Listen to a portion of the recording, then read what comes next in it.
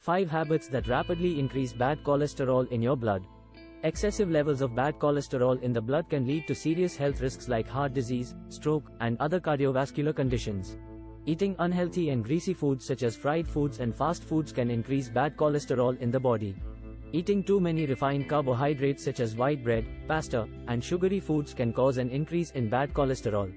Refined carbohydrates are low in fiber, which can lead to a higher level of bad cholesterol in the body. Being physically inactive can lead to an increase in bad cholesterol in the body. Exercise helps to reduce bad cholesterol and can also help to raise levels of good cholesterol. Smoking is one of the leading causes of bad cholesterol in the body. Smoking increases the amount of LDL, low-density lipoprotein, which is considered bad cholesterol. Stress can lead to an increase in bad cholesterol.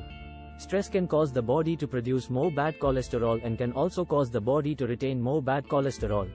It is important to manage stress levels in order to reduce bad cholesterol in the body. These habits can rapidly increase levels of bad cholesterol in the body.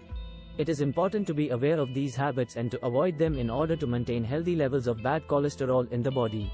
Please like and subscribe our channel for more such informative videos.